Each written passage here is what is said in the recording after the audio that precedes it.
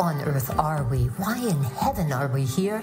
And how to make sense of this mess of our humanness and perhaps even transcend it. Welcome back, everyone, to Season 2 of Dawn of an Era of Well-Being, where we deep dive into uplift with insight, thanks to remarkably informed guests exploring the nature of our human nature and how to better relate to it. If abnormal is the new normal and perceiving is the new believing, then inner is the new outer, and consciousness is our source for healing. Yet for many, it still seems like anything but the dawn of an era of well-being. From climate to war to geopolitical riddles and more, archetypes are falling, infrastructures are crumbling, nations are transitioning, bedrock is shifting. So what's going on? Well, if you look at it from the outside in, it's the same old conflictual story getting rather scary. But now we're raising the bar by raising awareness that this mess of our humanness can only be resolved from the inside out. Think about that play on words. Incite, as in inciting violence, versus insight, as in vision that emanates from a profound shift in perception about the world around us and within us. This is a mighty discussion space featuring mighty voices of loving change, two of whom are our co-hosts on this adventure through humanity's hero's journey. Let me welcome back our esteemed Ervin Laszlo, two-time Nobel Peace Prize nominee, world-renowned philosopher and systems scientist, author or co-author of over 106 books, founder of the Laszlo Institute of New Paradigm Research and the Club of Budapest, and recipient of multiple honors and awards like the Goya Peace Prize, the SCC Mandirov Peace Prize, and the Luxembourg Peace Prize. And Fred Sau, business leader, futurist, practitioner of Eastern wisdom and Western science, author, chairman of the Family Business Network's Ambassador Circle, and founder of ITEA Institute and Octave Institute, fusing ancient wisdom and quantum science as a platform for people to achieve a purposeful life, mindfully lived at new levels of consciousness and freedom.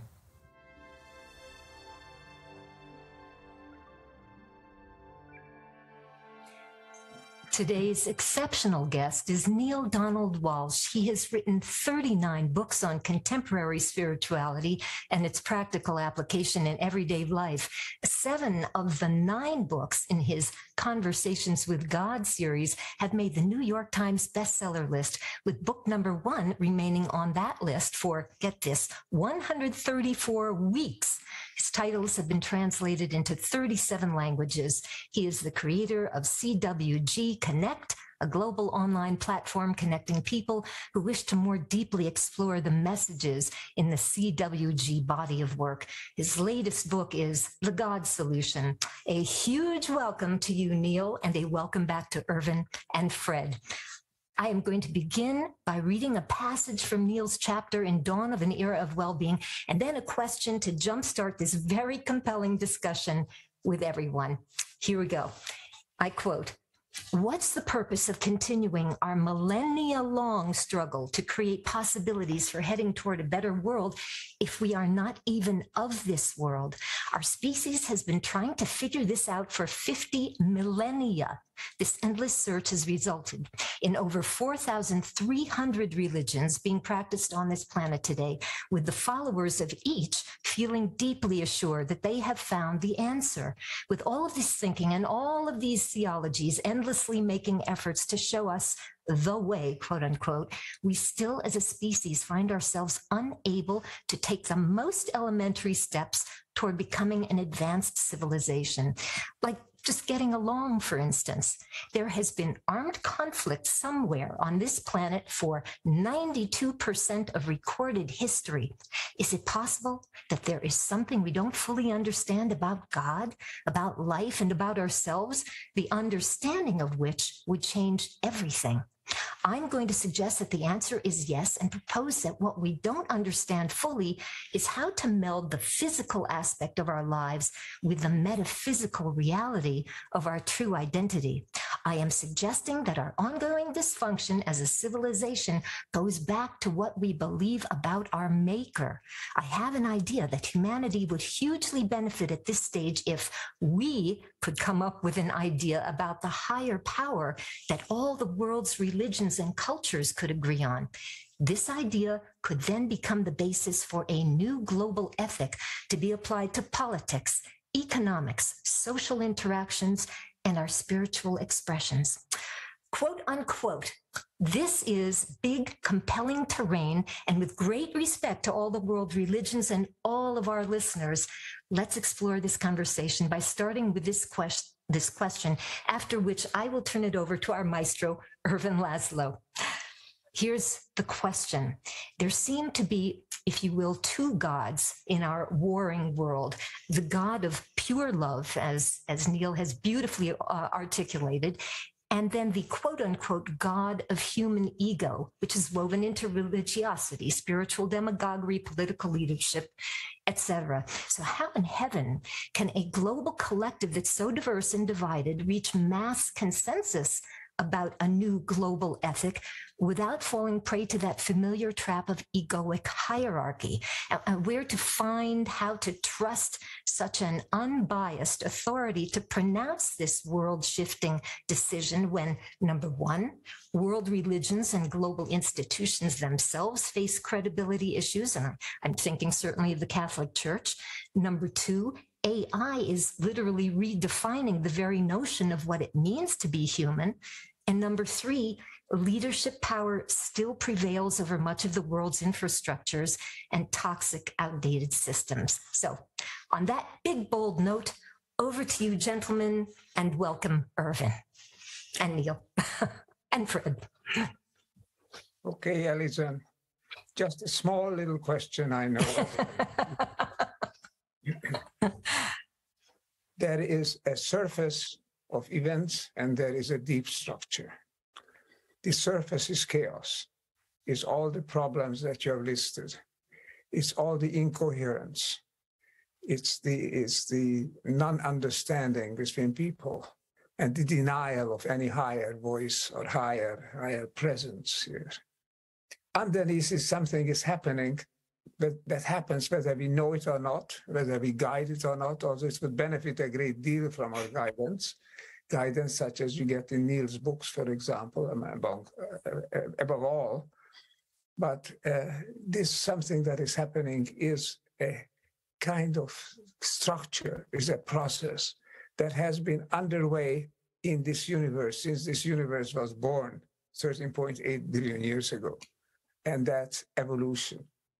Without evolution in this universe, the universe today would consist of random swirling quantum particles, inert gases, without any structure. That's how it was after the Big Bang. And if you had purely random interaction among quantum elements and quantum particles and quantum fields, then this is what we would have today, because chance interactions don't produce the universe that we live in today.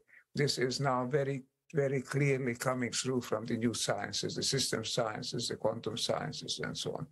So to make this shorter, there is something here in the depths of all things which can come through in human consciousness if we allow it. And it comes through in spiritual people, in enlightened and awakened people.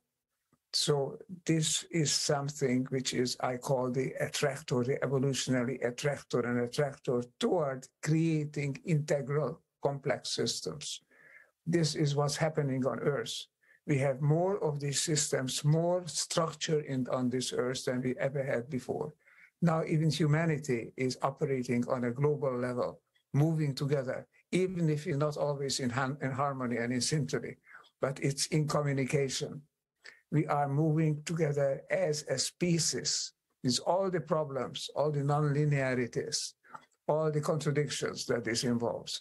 But this process is there and it's progressing. We are moving on to a global level. Whatever we do now, we do it more or less aware that we are addressing all of humanity and practically all of terrestrial nature. So there is a movement toward coherence. And this movement is reflected in awakened and sensitive individuals as a sense of oneness, the sense of belonging. This is still yet a small percentage of the critical mass that we need, but it's spreading. And the famous four-letter word that we really need more than anything else, which is love, is something that is being handled. This is being discussed more than ever before, even in political circles. That's the last perhaps, but even there, but certainly in economic and business circles and in ecological circles. We know that we belong together. We know that we have one destiny. We even know, as according to the rediscovery in science, that even our consciousness is not a plural. As Schrödinger said, there's no sense in which you can talk about consciousness in the plural. Consciousness is one. We have one consciousness, and the universe has one consciousness. And that consciousness is coming to expression despite of all the problems that appear on the surface. I don't want to say more at this point. I'm happy to get back to it, but I'd like to hear Neale what he thinks, because he's been articulating a voice that brings forth these deeper connections, this deeper oneness, the deeper love on the earth, despite of the surface problems. So is this voice still coming, Neale, and how can we capture it? I don't have any doubt that this voice is still coming. Let me share my response, Irvin, to what you just said. And by the way, folks, those of you who are listening and watching this, you have to know that I'm very nervous today because I'm sharing this particular platform with one of the great minds of all time. And it's very difficult for me to talk on an equal basis with a genius such as Irvin, who has understood things that we have even barely begun to think about. So I'm grateful to even have this opportunity. But let me respond to what you said, Irvin. Irvin just told us that there is this whole process that's going on. There's this whole energetic that's coming through. And I wrote down what he said. He says, this energy is coming through if we allow it. When he said those words, I wrote them down very quickly. If we allow it were the key words that he just spoke. And I wrote a question right underneath on my notes here. What could cause us to allow it? What would motivate us to allow it to come through? And I thought about that. I thought about this before, not just in this moment with my wonderful friend, Irvin. I've thought about this before. What could cause us to allow that voice, that energetic, that whole movement that Irvin is talking about to come through? And the answer for me is our basic nature as beings. I observe that human beings are very selfish. We are in the earliest stages of our evolutionary process. We are an evolving species. I am reliably informed that we are one of the younger species in the cosmos. So we're still in, if I could use a metaphor, the adolescence, if even that, the adolescence of our growth, of our maturation process as an intelligent species in the universe. So because we are still adolescents, we use actually selfish motivations to do what it is we do. That is, we think we do what is best for us. With our tribal understanding of who we are and our tribal culture, that hasn't worked. But here's the solution, as I see it. If we can create enough of an awareness among enough of our people that it is for our own good, because we are very selfish as a species, we should be able to see, wait a minute, there's something that's for our own good that we are not paying attention to. And here's what I notice as well about human species, Irvin. I notice that we imitate that which we agree with. We imitate that which we love. Fashions. It's amazing how rapidly a fashion on the planet can take over a whole population. Catchphrases, things that we didn't even say 5 years ago. A catchphrase can run across the internet now because of our ability to communicate with each other instantly. By the way, this very program is an example of that.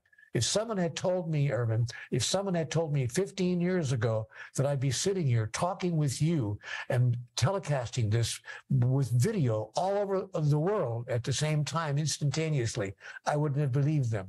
But now we have the technology that allows us to send information around the world. So the question is, what kind of information are we going to send around the world?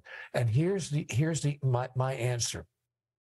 If we can come up with an idea that catches on, just like fashions catch on, just like catchphrases catch on, just like certain songs catch on, what could we cause to catch on with enough people that they say, now that's it.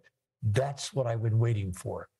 I can imitate that. What we need to do then is create a catch-onable idea, an idea that is so undeniably to our benefit that our selfish nature would cause us to gravitate toward it immediately.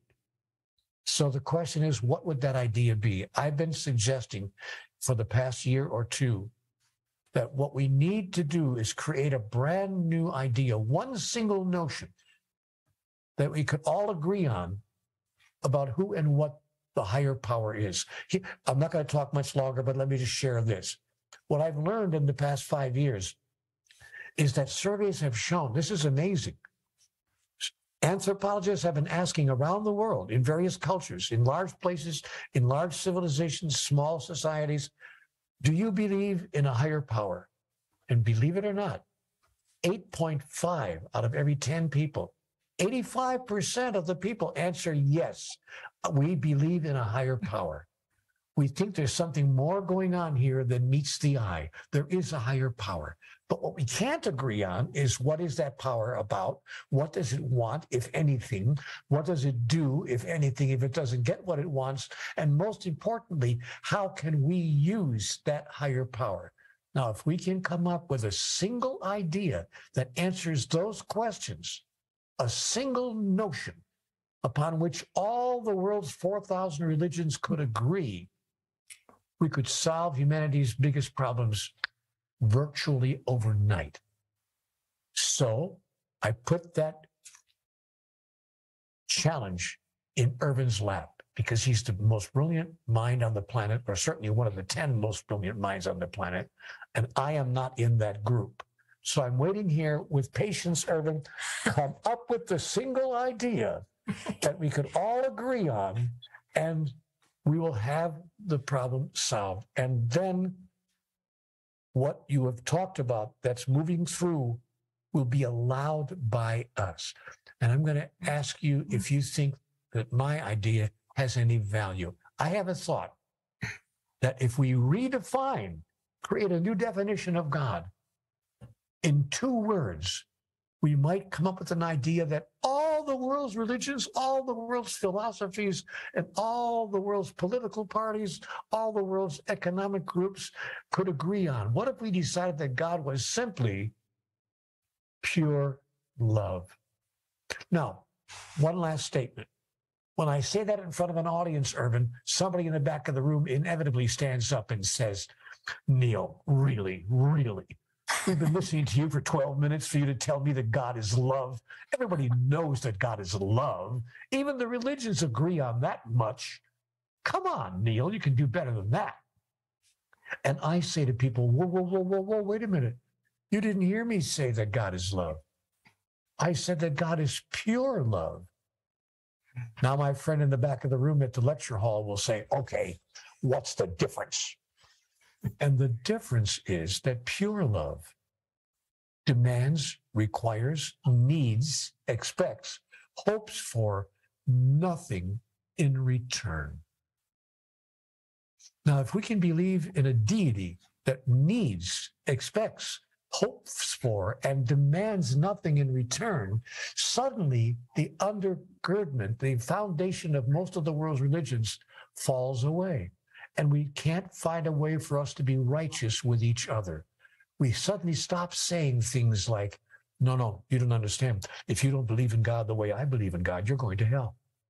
I was told, Irvin, as a 9-year-old child, that if I didn't go to Mass on Sunday, if I missed Mass on Sunday, I would be committing a mortal sin. And that if I died, if I got hit by a car on Monday, God forbid, I'd be going straight to hell. So now if we have a new idea about God, and if we applied that in our political, economic, and social and spiritual interactions, if we decided to interact with each other socially, spiritually, economically, requiring nothing, demanding nothing, needing nothing from each other, then suddenly we would find a solution, what I call the God solution. Sadly, we can't even love the person across the pillow in that way. And that's the first step. So I want to suggest to you, if you have a beloved in your life, start there. Decide as of today that you're going to love the person who shares the pillow with you in a way that says to them, you know what? I need nothing. I require nothing. And I certainly demand nothing from you. I don't love you because of what you can give me. I love you because of what I feel when I share my love with you. And I love you because simply of who you are. I hate to be simplistic.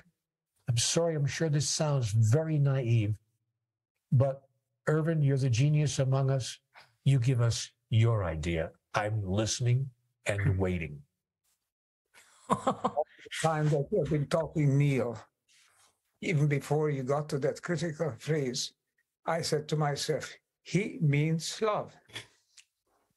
I think there's no other solution in this way.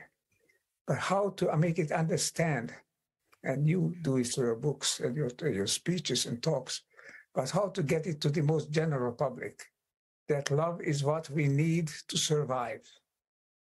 There is an explanation, there is an explication of that, which is current in the sciences, but it may not be so readily accessible for outside. And that's coherence. Coherence means you survive when you are coherent. You become extinct when you're incoherent. Coherence simply means being finely tuned within yourself to all your cells together, so they are healthy and work together. Finely tuned between you and your neighbor and your pillow partner, as you say, or your neighbor on the street and your neighbor in the next state or countries on the other side of the earth. Because coherence means simply that you are responding and you act together. There is one very key element coming forth in the sciences, which ought to be better known.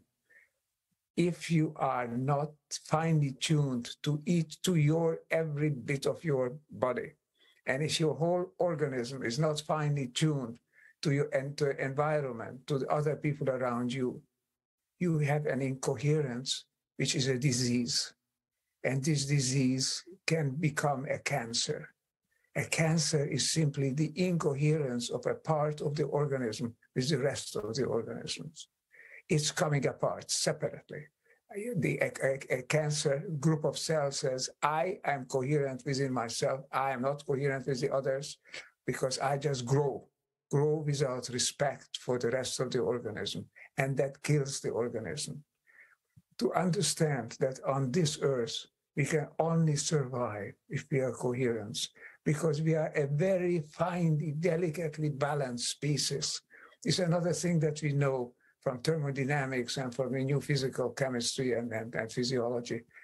We are so finely balanced that any small deviation from the balance can disconnect us from each other, from one cell of from the other, for us from the neighborhood, from other people around you.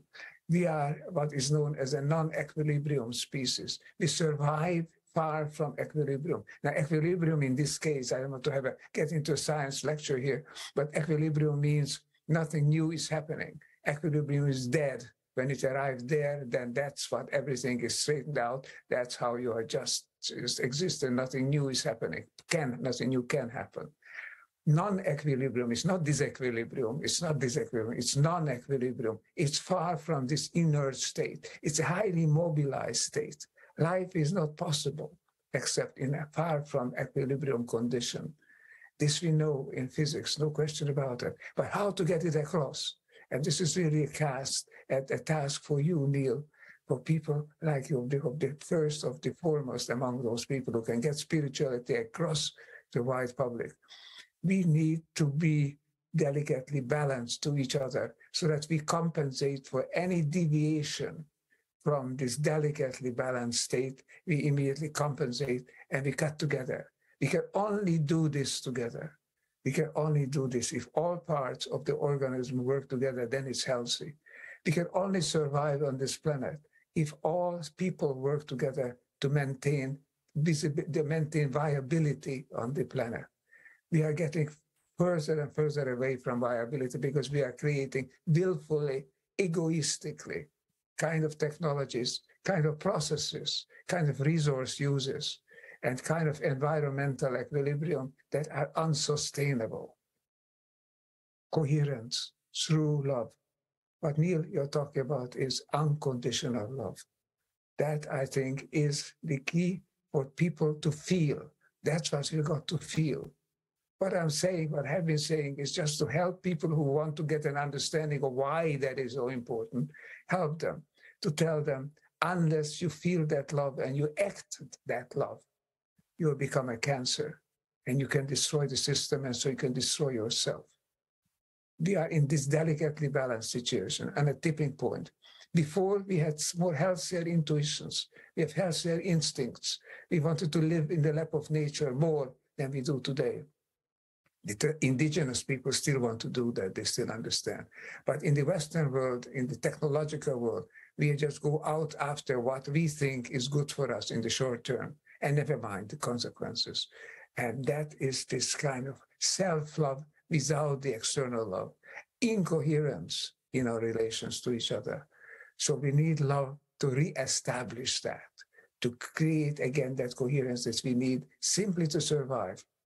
You know, well over 90%, 99% of the complex species since the Cambrian age have become extinct. Why not humanity? Sure, we can become extinct. It's even very likely that we become extinct, except for one thing. We have consciousness, we have some insight into what is happening, and we could act with that insight. Allow this deeper element to come forth. That is the task that we could do. We are not making people love each other. We allow them to love each other and the world around us unconditionally. All of nature, all of the universe. We cannot be healthy unless all species on this earth are healthy. We are not truly healthy. We can just manage to survive. So unconditional love, yes, get it across, and get it across in a way that most people can accept. Some people will want to ascribe this to an external, personalized source, which they call God or the Great Spirit or the Tao or whatever. Other people will want to say, no, this we must look for in nature. Maybe it's on the cosmos, in the cosmos, in the universe itself. I belong to those who don't say, yes, it's very possible, very likely. And Neale knows that better than I do, better than almost anybody else, that there is this voice. What I feel by intuition is that I have an insight, a tendency, a drive toward being coherent with others, simply being one with others, communicating, understanding other people so that we can together move forward. I feel that. And I think that feeling, that sense of belonging is the practical payoff of unconditional love. And how to get that across, this is a job for Neale. I try to provide a rationale for it. I mean, other people around me in the new sciences, the rationale is, in a non-equilibrium system, you either work together or you stop working. But now here we are. We better not become extinct willfully. Let's do everything we can to survive and to thrive. We can, but we have to feel love and we have to practice coherence. No pressure. I love it when Irvin says, I'll give you the rationale, but Neale, it's your job to get it across to the rest of humanity. And my first reaction is, oh, no pressure. It is your job, Neale. It is your job. You have undertaken it. You are doing it. You have to keep doing it. Well, I don't disagree with you. But by the way, I was given 3 assignments by the voice that Irvin is talking about. I call it God. As he said, there are 1,000 names for God: Yahweh, Jehovah, Brahman, whoever, nature, that which is the essential essence, the primal energy. Call it what you want to call it. But I hear that voice in a particular way. And that voice said to me, Neale, I'm going to give you 3 assignments. Here's your mission in this lifetime. Number 1, change the world's mind about God. Number 2, give people back to themselves. Number 3, awaken the species. Wake them up. So I've taken on that assignment, and I don't want to be egotistical about it. I hope people do not feel that I somehow think I'm somehow larger than, or more powerful than, or better in any way than anyone else. I think we are, interestingly enough, all given the same assignment. I think every one of us is given that an opportunity, and we're simply playing in the orchestra of the universe, playing the same sheet music, but with different instruments. So we're all playing Mozart, but I've got a violin and you've got a clarinet and you've got a timpani drum, and we're all playing our instruments, but we're playing the same song. And the song is the great dance of life itself. Who are we? Let me put in front of you a question, my dear friends, and see if this question resonates with you. I believe the answer for us is for us to decide who we really are. Am I simply a physical entity? Am I simply a body and a mind? Am I just a physical creature, not unlike a bird in the sky or a fish in the sea? Maybe more complex, perhaps, but simply a chemical creature when it comes right down to it. I'm born, I live, I die, and that's the beginning and the end of it? Or is it possible, just possible, that I'm more than that? Is it possible that I am actually a spiritual being having a physical experience? I hate to sound so trite. I hate to sound so predictable, but if that were true, then my whole reason for living would be different. My whole reason for acting with each other would be different. And the movement toward unconditional love, the movement toward coherence that Irvin is talking about, would suddenly become not only possible, but rational. See, here's the problem, folks. Most people think that unconditional love is irrational, because they feel that unconditional love, to love each other without condition, works against our very survival, because people think that survival is the basic instinct. But here's something for us to consider. What if survival was not the basic instinct? My dear friends, if survival was the basic instinct, you would not run out in front of a bus to save the toddler, the 3-year-old child who has inadvertently stumbled out in front of the intersection. Surveys have shown that the average person would run out and save that child and push the child out of the way, even at the risk of being hit by the bus themselves. If you're walking down the street and you see a burning building off to the side, oh my God, the building's on fire. Does anybody know the building's on fire? And you hear a baby crying, wah, wah, from the second-story window. What do? Do you turn around and say, well, that's too bad. I guess there's a baby in there. Isn't that sad? Of course not. You run into the building and do what you can to save that baby. You don't think, gosh, will I live another 20 minutes? You think, how will I live for the next 20 minutes? Who am I really? Am I an entity that would allow that baby to die in that burning building without at least giving it a try to save that child? And of course, you run into the burning. Surveys have shown, I'm not making this up, surveys have shown that the average person would not even think about it. The average person would run into the burning building to save that child. So here's my solution, folks. Think of every moment as a burning building moment, because the building of humanity is burning down, and the children of tomorrow are not going to survive. But survival is not the basic instinct. The basic instinct is the expression of our true nature. And our true nature is divinity. Our true nature is coherence. Our true nature is unconditional love. And when the chips are down, we express our true nature. Even the most jaded among us would run out in front of the bus if we saw a 4-year-old child racing into the intersection without looking. All of us would do that because that's who we really are. So all we have to know now is, you know what? The bus is coming. The train is coming down the tracks, and the car of humanity is standing in the middle of the tracks.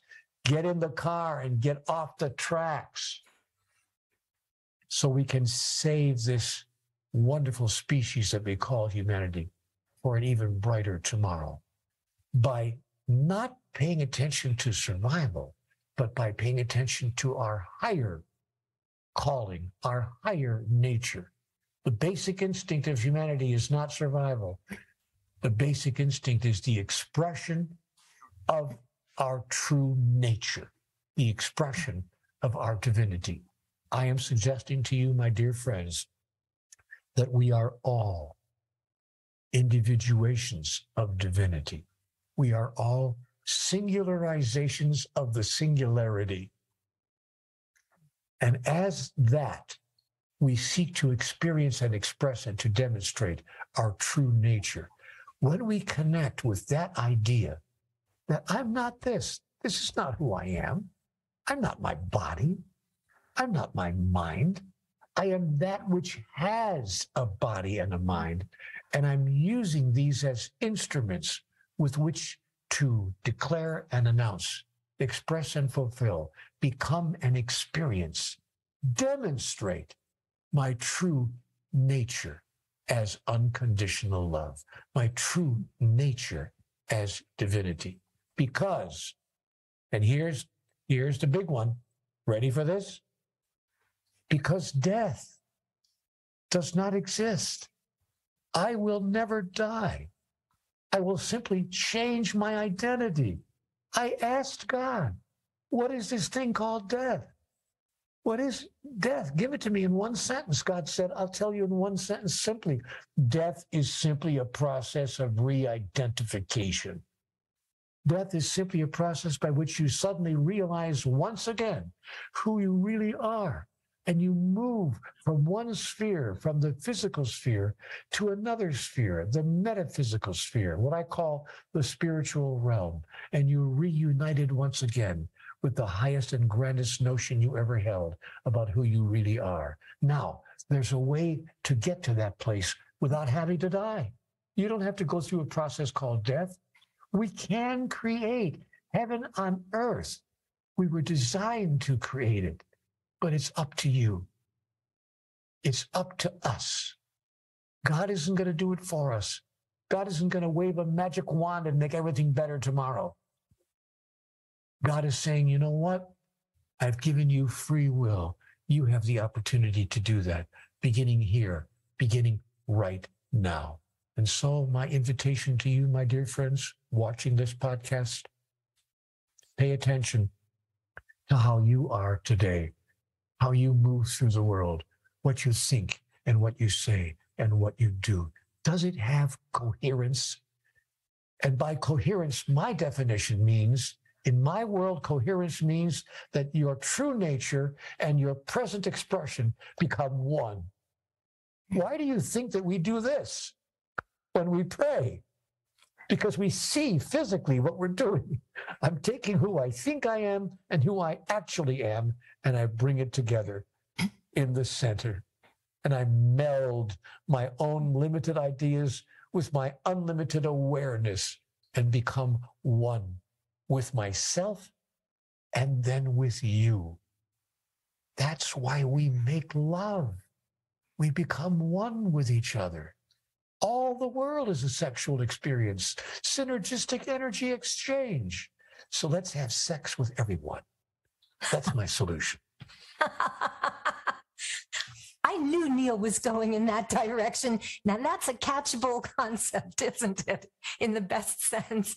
I just want to ask one question of Neale, actually of both of you, but I'll direct this to you, Neale. You do suggest over the course of time, obviously, that all aspects of your life were in a state of breakdown as precursor for conversations with God to break through. So are we as a planet on the precipice of a collective version of your individual experience, given that systemic breakdown is everywhere? And will, as Irvin says, there's not yet enough of us to hear that metaphoric voice to take action, but it's growing. What do you think, Neale, Irvin? I invite you both. Well, in my conversations with God, I was told directly that. I was told this is the best time. This is a very powerful time. This is the most important time because, in fact, all the systems are breaking down. Nothing is working. Our political systems are no longer working. Our economic systems are no longer working. Our social systems are no longer working. And hello, with all due respect, even our spiritual systems are no longer working. Everything is breaking down. But when things break down, that's the time for us to build them up again in a brand new way. So if we see this not as an obstacle, but as an opportunity, the greatest opportunity that humanity has ever faced, then we can change our collective tomorrows and produce the coherence that my dear friend Irvin is talking about. But we must do it together. Walt Kelly was a cartoonist on the 31st of October in 1987, he created a cartoon character called Pogo. And Pogo made the following statement: "We have met the enemy, and he is us."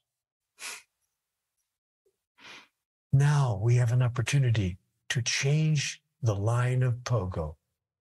We have met the Savior, and he is us.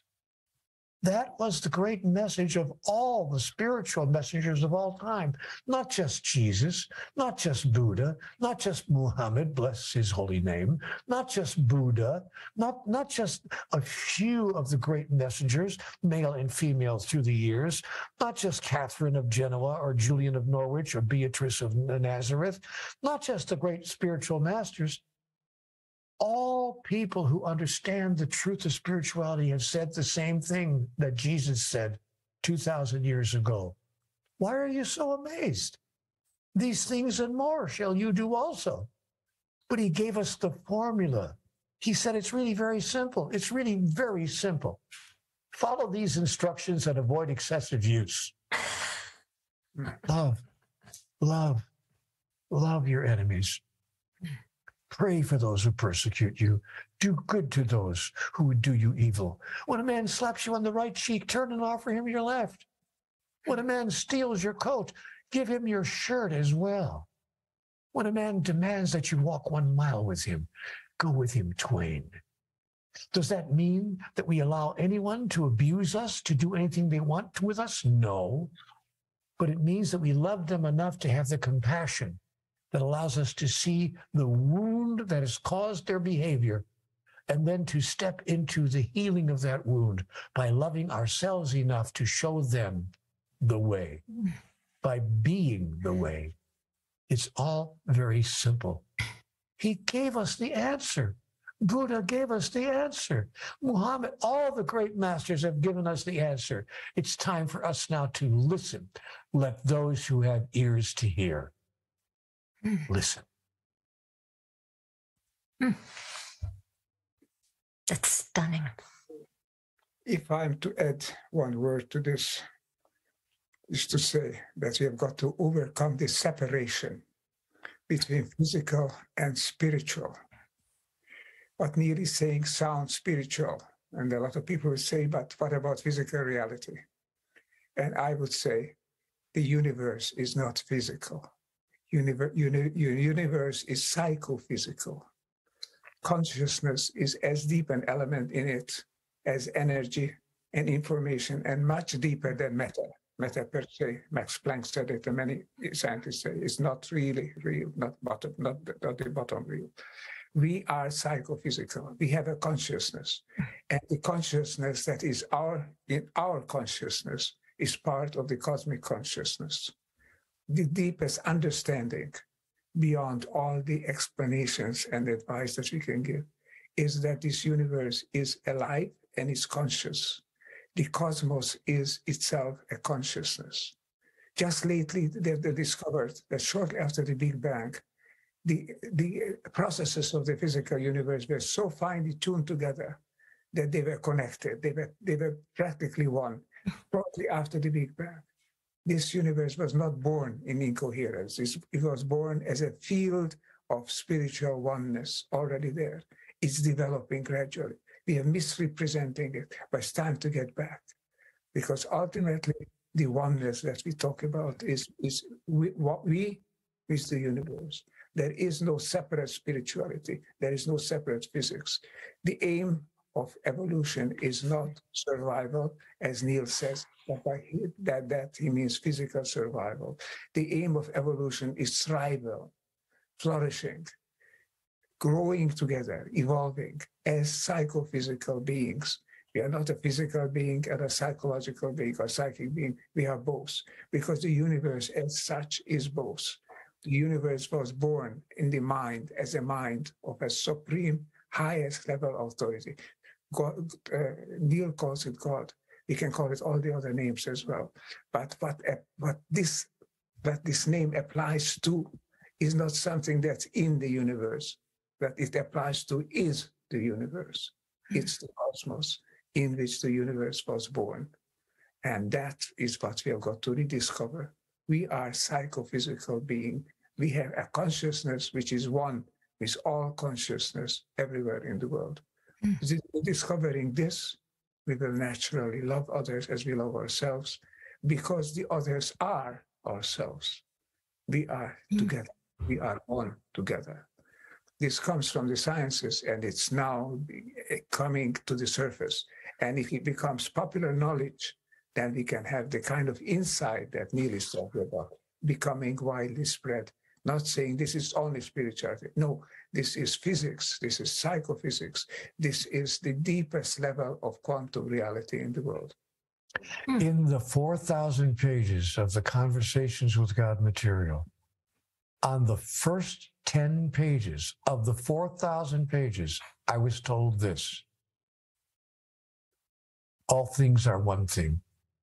There is only one thing, and all things are part of the one thing there is. It's really quite simple. It's really quite simple. This is so profound, profoundly simple. And I'm going to ask a question now that may seem also so obvious, or perhaps it's not. But if so much of this world and our dissension between one another is about projection of internal disturbances within ourselves onto other people, other situations. And you have posed this question, Neale, before about when we've been hurt by someone, to ask what hurts you so much that you have to hurt me. Is it possible that we need to do this not only as nation states on behalf of very bad historic collective behavior towards one another, but also to ourselves? For example, did you ultimately ask this of yourself, to yourself, that inflicted so much hurt onto your being that resulted in loss of marriage, job, health? Did you do that self-inquiry? And is that something that if one doesn't have a beloved on the pillow next to them, perhaps that beloved is at least self? Shall we all ask that of each other? Why? I think Yes. the question is self-answering. I think you are asking an obvious question to which the Yes. answer is equally obvious. Yes. Of course, it has to begin here. And yes, when my life fell apart, you know, when I was 53, 54 years old, a half century, folks, I was on the planet a half century, and I didn't understand anything. Everything was falling apart. I lost my relationship. I lost my job. I lost my health. I broke my neck in a car accident. An older gentleman drove into me and I broke my neck.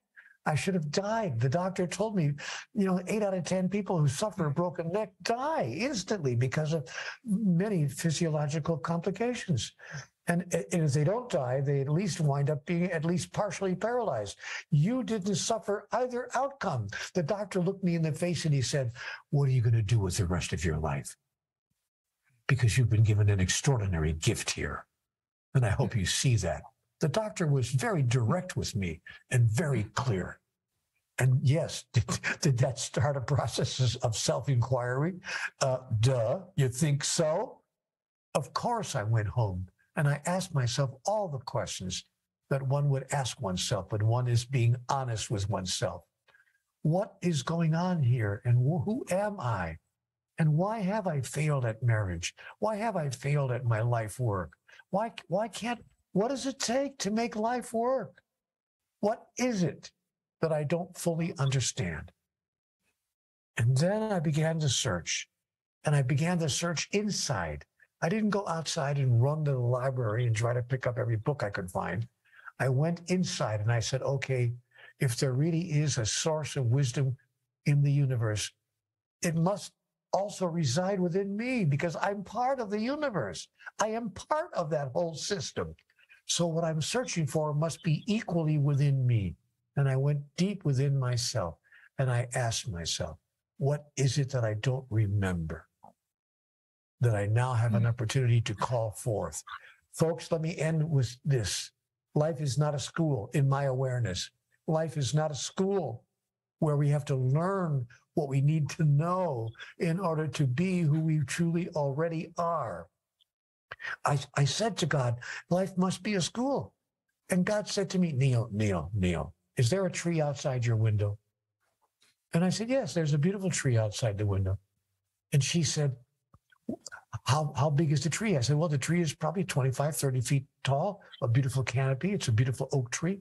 God said, what has the tree learned from the time it was a seedling, a seed no bigger than your fingernail? I said, well, the tree hasn't really learned anything. The tree has simply grew into itself.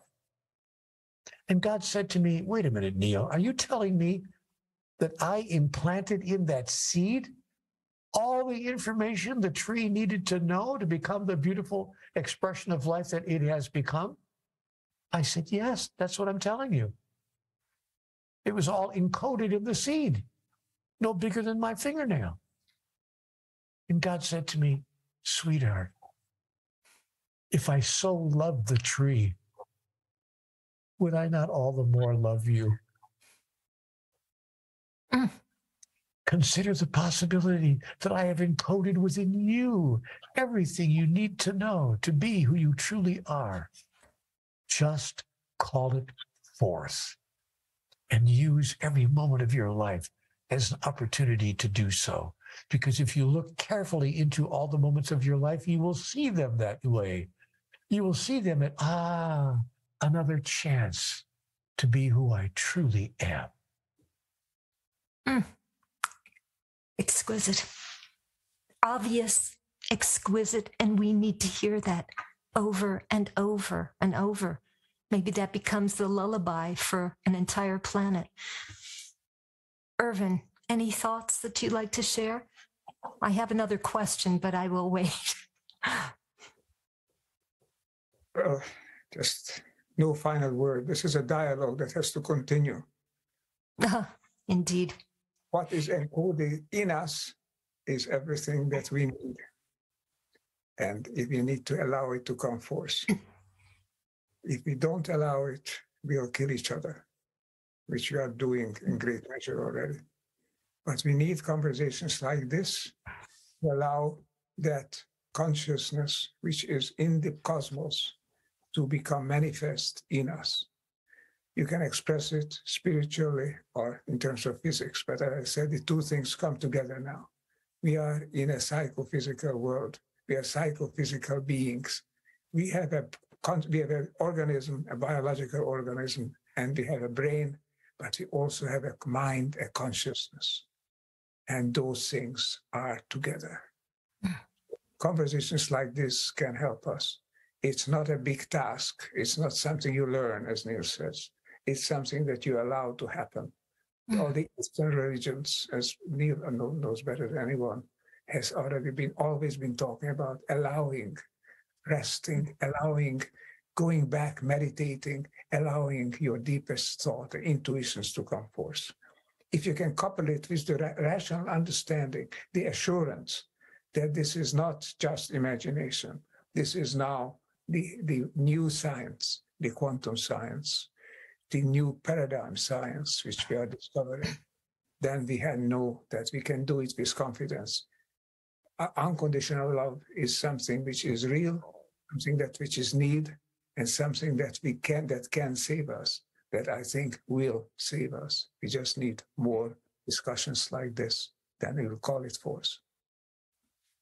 Couldn't agree more. And what I'm hearing from both of you today in this discussion is an interesting dynamic. We're talking about the dynamic of allowing ultimately. And so often it seems that what prompts individuals to be brought to their knees, to even want to be in that receptive state of inquiry, of changing, is pain.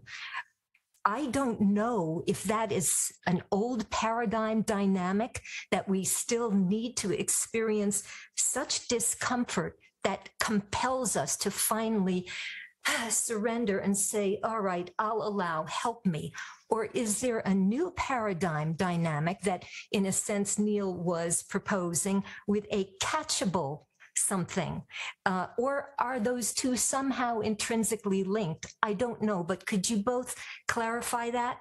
The catchable sort of seduction of something very tantalizing that will inspire us to want to allow change versus being so distraught, being brought to such a point of despair and pain that the world is in. I think it's the attraction of joy. For me, what you're saying, Allison, is it's the attraction of joy. We can either move through life trying to avoid pain, or we can move through life being attracted by joy. I don't mean to be inappropriate, but we're all adults here. So I can tell you this: when I climb into bed with my wife, I don't become attracted to pain. It's not. I don't think about how I can experience joy because of how painful I feel. I have the expectation of joy and bliss and happiness at a physical level and also at a metaphysical level, where the two, in fact, become one. If you have ever experienced romantic love with another person, physically, mentally, emotionally, spiritually, you understand what Irvin is saying, that there's no separation between our physical expression and our so-called spiritual expression. The two become one. And when I am in the arms of my beloved, in that moment of union, I realize, oh, there's no separation at all from divinity and humanity. The two are one. So let's make love with everyone in whatever way the day offers us an opportunity to do so. Let me share with you a simple example. A couple of years ago, I came out of a coffee shop, and a policeman was putting a ticket on my car. And I walked over to him and I said, "Officer, could I talk with you a minute?" And I know he thought I was going to be upset. He said, "Yeah, what do you want?" I said, "I just want to tell you something. It's important for me to let you know something." I said, "I am not unaware that when you put that silver badge on your chest in the morning, you are making a promise that you will put yourself between danger and me, that you will sacrifice, if you have to, your life in order to save mine. I'm clear of the promise you make when you put that piece of metal on your chest in the morning. And I'm clear that you take that promise seriously, or you wouldn't be doing it. So I want you to know that I see that in you, and I thank you for the promise that you have made. And he walked over to me and he said, Mister, I've been on this force for 27 years and no one has ever said anything like that to me. I said, I'm glad it came to my mind to share it with you today. I want you to know something, my friend. I see you. That's what I call synergistic energy exchange. It's not saying stuff that isn't true. I don't make stuff up. It's not false flattery. It's the truth. Simply walk up to people, whether it's the lady at the coffee shop, the guy at the post office, or the policeman on the street, and simply say the truth of what you love about them. You will find something to love when you see yourself in them. And so, guys, you know, Gandhi said it perfectly. He put it perfectly in one simple sentence. What's the solution? What can each individual do? Be the change you wish to see.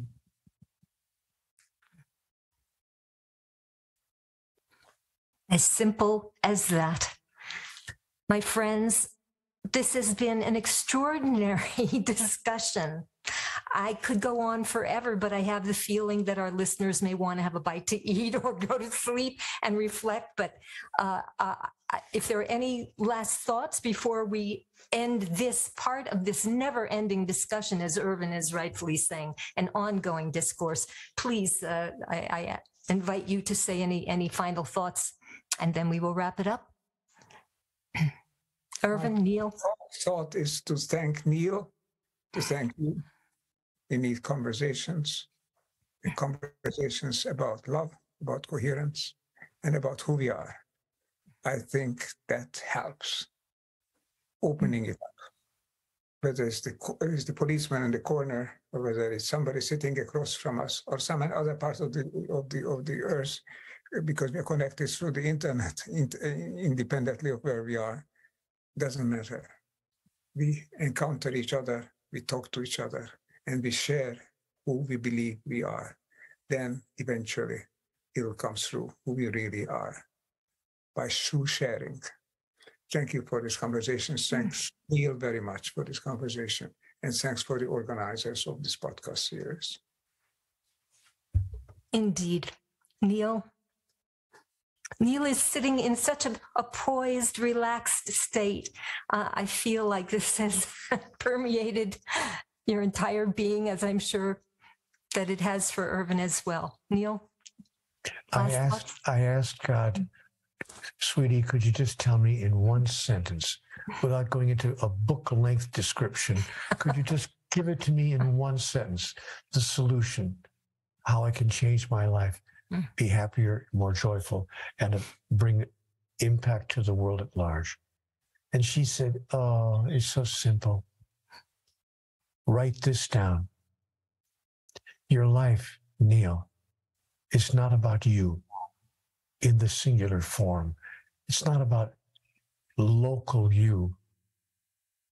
Your life is about universal you. Your life is about everyone else whose life you touch and the way in which you touch it. And so when I leave the house in the morning, when I come home at night, I think of those things. Your life is about everyone else whose life you touch and the way in which you touch it. And when I touch the lives of other people in the way that demonstrates my grandest thought, my grandest notion about life, about that other person, and yes, about myself, I feel more glorious, more joyful than I could even begin to describe. Now, you know, folks, I could be wrong about all of this. but I don't think so. Oh my. Thank you so much for this extraordinary discussion with our hosts, Irvin Laszlo and Fred Tsao, and our brilliant guest, Neale Donald Walsch, who I will now nickname Neale Donald Wish, because the wish is that if NASA's DART mission, which just successfully occurred yesterday to collide its spacecraft into an asteroid, which diverted its hazardous course, this at the expense of $330 million to protect our Earth, then you think we might find a way to avert a collision course with our destructive human nature and pivot that perspective on a healthy new orbit? I wish so, I hope so, and I want to believe so. So here's to that wish with people like Neale Donald Walsch, Neale Donald Wish. Thank you all, and to our worldwide audience and wonderful production team led by Nora Cesar, Kenichi Sugihara, Fabrizio Beria, and those at ITEA Institute. I'm Allison Goldwyn, inviting you to join us for more podcast episodes and to gift a copy of Dawn of an Era of Well-Being book to yourself or a loved one. It's a great companion during challenging times.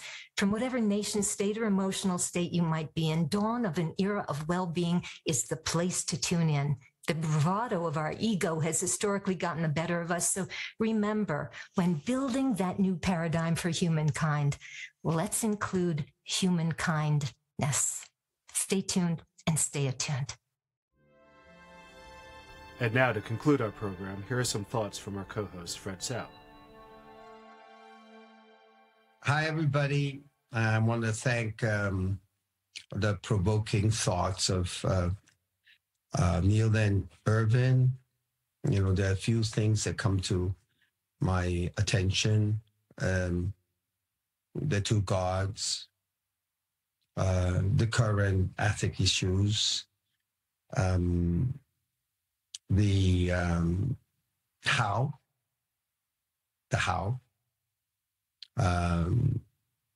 I hope maybe I can give some response kind of spontaneously from where I am. So indeed, this current state of sustainability is caused by an ethical check of the market economy, where the direction of the market economy is purely motivated by self-interest. And you can see it, this industrialization making to much more effective and standardized ways of approaching. And it is driven by ego. And ego is driven by the story we make up for ourselves, our collective understanding, our desire. Because economics is nothing to meet our desire. So what do we desire? And through marketing, we manipulate the desire. We stimulate the worst in us sometimes, like greed, like vanity, ignorance, even hatred. Military industry is a huge business. So how can we change that? First of all, the market economy or the commercial or the business sector of the economics has become the dominant driver. And they actually guide where the world's going. They're responsible for many things: politics, education, many things, healthcare. So this institution first has to change. This excuse that you have to only look after your self-interest, that make business institutions separate from humanity. Business school used to be part of the School of Sociology, it's part of management school. But it becomes an independent school now. All you need to do business is to make money. Well, luckily, it's not that long ago. It's still within this 100 years, maybe 80 years or 60 years. It's something still fairly new after the Second World War. But you can see that the speeding up of it is actually damaging. But Adam Smith is not entirely wrong. In fact, he was right. Gradually, as we see unsustainable world, gradually, when we deal with the unsustainable world, then we awaken to it. Because Adam Smith's theory of moral sentiment is there. Human being is the most self-aware species on earth. And their moral sentiments arise putting movement in business.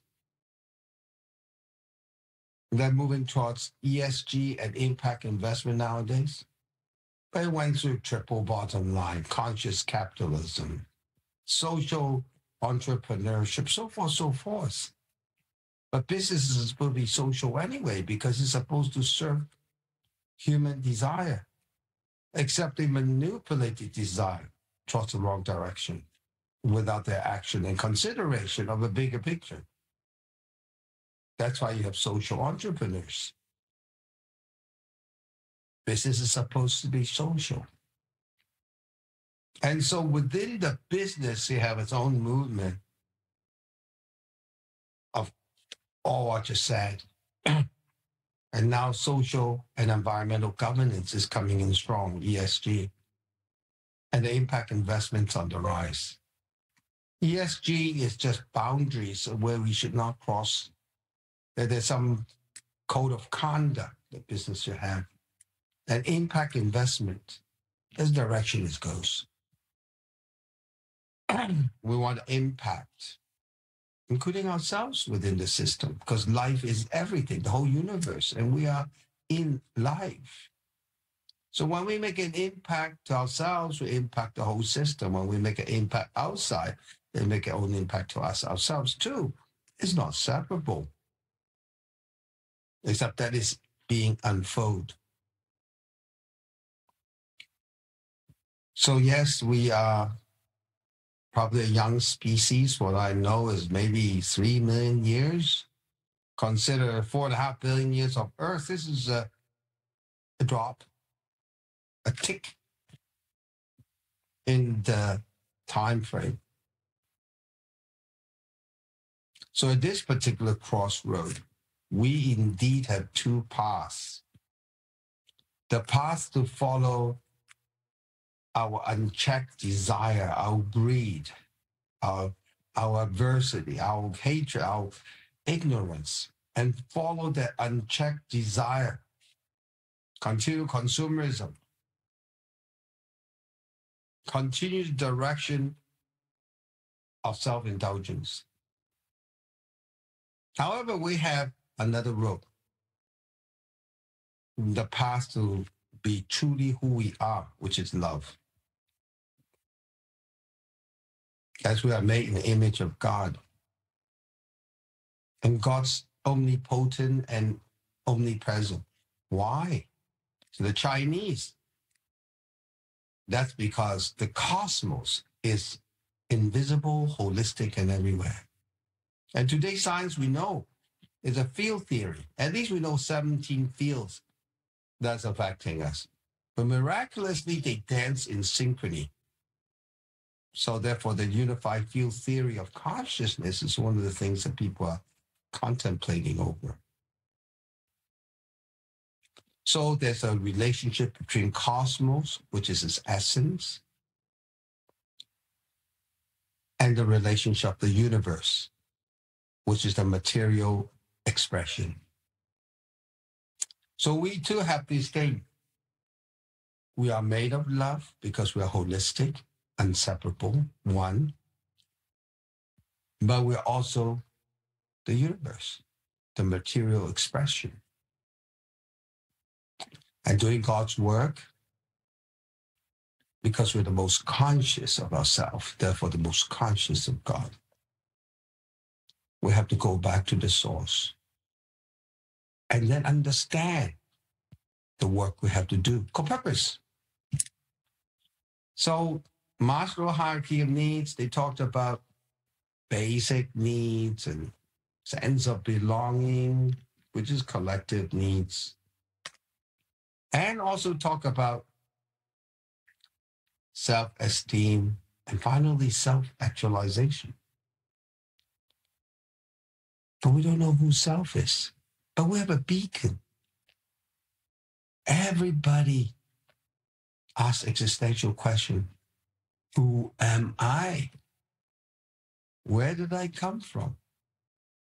What are we here to do? What am I here to do? And you have to listen to your deeper reality of your consciousness or the cosmos that make us. And then we have to do what we're here to do. Now, we've gone through survival.